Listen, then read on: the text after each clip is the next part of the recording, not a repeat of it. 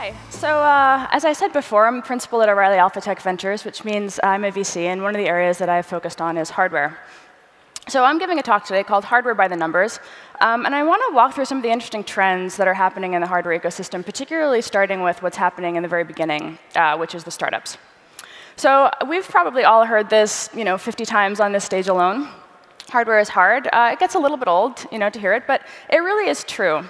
And one of the things that's really interesting about hardware is that we still talk about it as a category. So the fact that I was up here announcing a hardware startup showcase winner, it's a bit perplexing because when most VCs talk about what they invest in software, they talk about subsets. They talk about SaaS, mobile, social, local.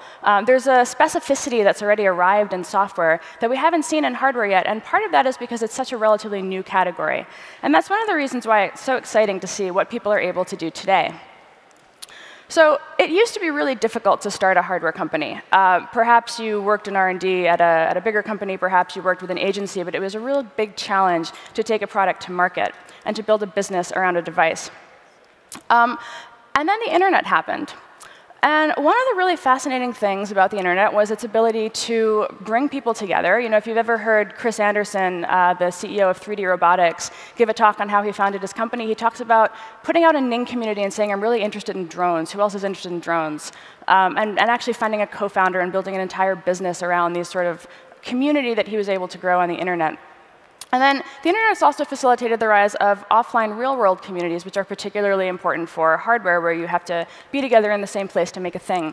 So what you're seeing here, and I apologize, I know that many of you probably can't see the axes on the bottom there, and that's one of my pet peeves, but these are the new hackerspaces appearing in the real world every year. So this is not cumulative. This is new new spaces. And we're seeing right now about 200 a year for the last 4 or 5 years. Some of them are specific to hardware. Some of them are hardware plus software. Some of them have 2 people. Some of them have hundreds. But what you're seeing is this gathering together of people who are interested in hardware as a category. And that's really driving community. We see 530 hackerspaces in the US. This is a global movement. 106 countries are represented. And specific to the US, we see California leading the pack right now with 68 hackerspaces, and a new one either being planned or added somewhere around the country every month. So this is a big movement. I think Maker Media, Maker Faire above all, deserves a lot of kudos for turning this into something that's really part of the public consciousness now. It's inspiring millions. It's giving people an audience, a place to show off their work, to find like-minded people. And since 2006, attendance has grown steadily. And in 2013, we hit the year of 100 Maker Fairs, the community events, as well as the official sponsored fairs. Now, maker and hacker activity, of course, isn't necessarily the same as people starting a company. So what you're seeing here is community growth among hardware startup meetups, meetup.com. Go type in your city, type in hardware startup founder, and you'll find these communities. This is a graph of attendance at the San Francisco meetup. When Nick Pinkston started in 2011, there were about 100 people, and I think we crossed about 3,000 earlier this year. And over the past few years, we have these support structures that are really making it possible for these companies to come to market. Accelerator, Highway 1, all of the accelerators on here, they're really making an effort to facilitate the growth of the hardware startup ecosystem. And there are way too many logos to throw up there on the support ecosystem slide. But what you're looking at here is basically, after you start the business and make the thing, you have to sell the thing. And that's really, in many ways, that's the hard part. And these are a number of startups that have facilitated, they're startups themselves, and they have facilitated support structures for distribution, fulfillment, logistics, and all of the areas that are the kind of dirty underbelly of the hardware after you've produced the device. All the support systems in the world and community means nothing if you don't have the underlying technology to make your thing. So we're going to do a quick walk through prototyping trends here. I don't want to bore you because I know Carl gave a great talk on this, full talk on this earlier. And that's one of the things about this talk. It's kind of a conglomeration of many different areas, but Gartner Research and some of the analysts have started tracking 3D printers as under $100,000 as a category for the first time ever, enterprise-grade printers, and looking at this as a market and saying it's extrapolated to double between 2014 and 2015. Rapid quality, better performance, that's what's really driving this demand. And the kind of take-home message of that research report was that enterprise-quality printers will cost less than $2,000 by 2016, which really makes it, as Carl said, what matters is what they make, not the fact that the printer exists. And so we're seeing the high-end possibilities coming down to a price point that's feasible for many more people. And just to touch briefly on the strictly consumer kind of first taste of the industry kind of thing, we're seeing a number of sub-$500 printers. And if you compare that to the price of the early MakerBot cupcakes and some of the other kits from 4 years ago, that's, again, a pretty substantial decrease in price. So prices are declining. Both consumers and enterprise are buying. I'm sorry, again, it's probably a little bit difficult to read these, but this whole deck is going to be posted online, so you can kind of dig into the data and see what's underneath. But these adoption trends are often compared to the PC revolution of the 1990s. 3D printing is for your form prototype. You have to, if you're producing a device, you've got to still do functional prototyping. So for functional prototype, you're building the guts, and we have single-board computers, Wi-Fi-enabled development boards, microcontrollers, things that have enabled fast and efficient prototyping at a price point that, again, anyone, even a beginner, can learn, and a hobbyist can get their feet wet. I'm super excited about this. I think the Octopart team is here. But when I told them I was interested in doing a talk, really getting into the numbers and trends underlying hardware, I had asked, can you help me figure out what boards people are using? And that's actually a pretty tall order. But what we can do is we can look at the price of a single board. So what you're seeing, this is a graph showing percentage price change. So 0 is the kind of midline axis there. So as you look, you see the price of a single microcontroller dropping, except for that small uptick at the end there. And the volume pricing is the red line up top increasing. So Octopart has a lot of fantastic data about economies of scale, about pricing, about ways that producing at scale can help you take your BOM to a price point that's feasible for actually creating a device and really building a business and getting out of the hobbyist market and into the business market. So again, talking about economies of scale, hardware was hard because China is far. China is still far. But manufacturing halfway around the world is actually progressively easier now for companies at all sizes. Again, I kind of shouted out Accelerator and Highway 1 a bit earlier. This is where I meant to do that. They take their startups, their classes to China and walk them through sourcing, the Hackerspaces marketplace, a lot of the kind of guts that goes into managing an outsourced a distant supply chain. Alibaba is a fantastic place to source components. You just go on, you type what you're looking for. You can see what's out there. It's sort of the front end to Shenzhen, basically. Even Fortune 500 companies rely on some of the other names that are up there on that slide to help manage distant supply chains. But it's no longer immediately obvious where to get things made, and this is one of the really interesting trends where manufacturing and economics kind of overlap. We have offshoring, which is sending to China, reshoring, bringing it back, nearshoring, which is predicated upon what geographical area you live in. In the US, that's come to mean Mexico. In Silicon Valley Bank's startup survey 2013, they found that 58% of hardware startups were actually planning to manufacture in the US because manufacturing is extremely challenging. But interestingly, in another survey run by BCG, 37% of companies with annual sales over $1 billion are also expressing the same thing. And this is the China PMI. PMI is a purchasing manager's index. What this is showing is it tracks 5 trends: new orders, output, employment, supplier delivery, stocks. And it kind of comes up with a composite number. And 50% over there is break even. And what you're seeing is kind of decreasing demand for manufacturing in China over time here. The pace of the drop is slowing a bit. But this is one of the main reasons why. This is wages, Mexico versus China. So this is, again, getting into the economics of nearshoring. So it's now, in many industries, this is not specific solely to manufacturing. It's pretty tough to find those isolated numbers. But what you're seeing here is overall factory labor work. So in a number of industries, we're to the point where manufacturing in Mexico is actually can be cheaper than manufacturing in China. And then the other considerations driving nearshoring as a potential trend are the cost of shipping a 40-foot container, particularly to the east coast of the US, the exchange rate, time differences, language barriers, splitting your team. Anybody here who's ever tried to manage a supply chain with someone in China knows that you have to put a person in the factory, and oftentimes finding out who that person is going to be is particularly difficult for a small company.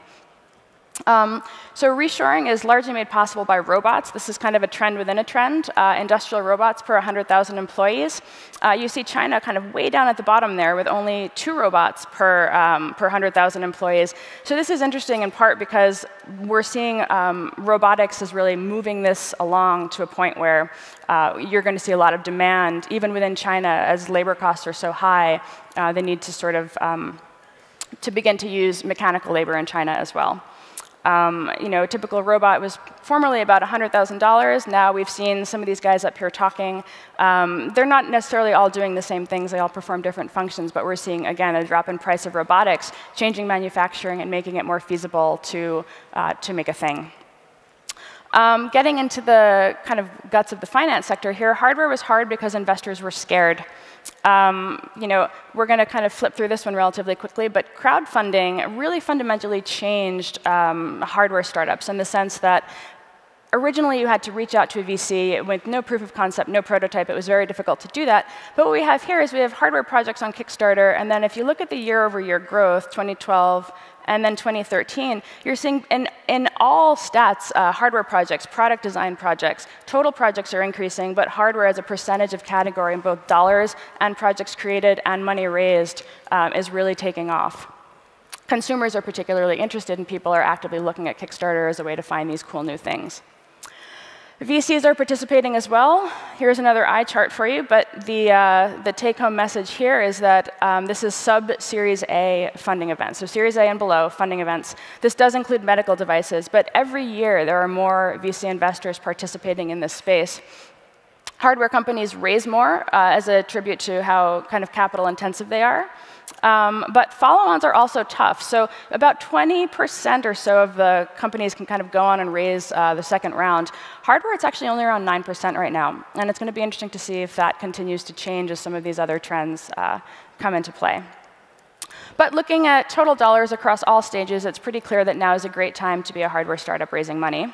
These are kind of the 4 categories that we see most companies coming out in. Design products is not often funded by VCs because it's not necessarily very defensible tech, but Quirky and some other really awesome communities are out there to help people take design products to market. This one's kind of cool also. So UAVs, as I mentioned drones before, that's that new category that's just starting to come up, and it hit $80 million in funding in 2013. And again, I'm kind of breezing through these pretty quickly, but the slides will be posted online, and it's all in D3, so you can kind of get in the guts and check it out.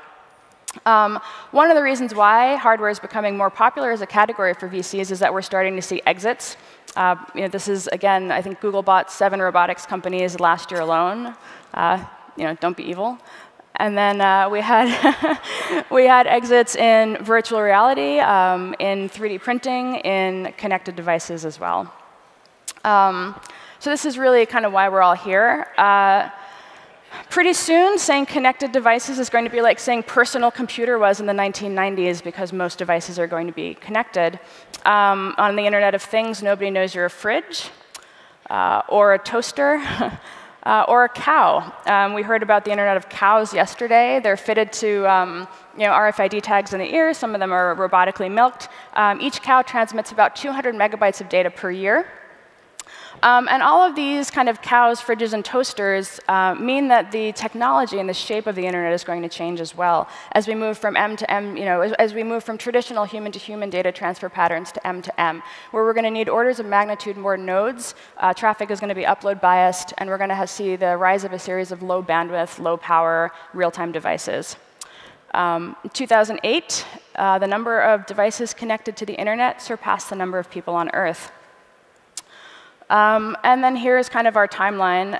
Again, I think someone alluded to this before, but depending on which analyst report you read, you're going to get a different number for that 2020 factor there. But even at 50 billion, that's actually only 2.7% of the things in the world. So we do still have quite a long way to go.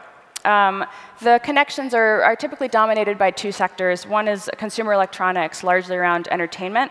And the second is intelligent buildings, like HVAC systems and security. Between them, they account for almost 70% of the total. So people are paying attention, and people are paying money. 71 billion is the projected number of revenues from these connected home, specifically systems in 2018. And again, that is quite a bit of entertainment model pricing in there. One final subset, just to briefly touch on before I run out of time here. Mary Meeker alluded to this last year, and it's a really interesting thing, which is wearables as a trend have come on much faster than the normal 10-year adoption cycle.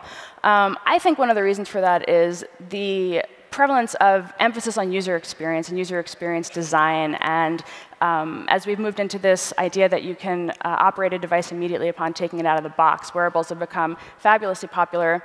And this, I think this is particularly interesting. So this is the projected growth of wearables. The smaller boxes on the bottom are the percentage that are going to have embedded cellular. And then that red line down there, that's the install base of connected appliances projected on top of wearables. So what you're seeing is really the expectation of wearables as a category, orders of magnitude higher than connected home appliances. And that's largely because they're lower friction, they're lower cost, and also people intuitively know what to do with them out of the box. It's sort of a gateway drug, but finding the killer app for the home appliances Internet of Things, it's really not quite there yet. So make no mistake about it, hardware is still hard, but the future is bright. We're seeing trends across the ecosystem in prototyping, manufacturing, fundraising, and they all indicate that it's getting progressively easier to go from an idea on a napkin to a space on the shelf. And to quote a big software guy, 6 decades into the computer revolution, 4 decades into since the invention of the microprocessor, and 2 decades into the rise of the modern internet, all of the technology required to transform industries through software finally works and can be delivered at a global scale. And now, while it may be early to make the same claim about hardware, the hardware revolution is underway, and we've seen that here over the last 2 days. And that means that we're in for some truly exciting developments as today's creators leverage the power of software and the promise of hardware and bring new and compelling connected devices into the world. Thank you.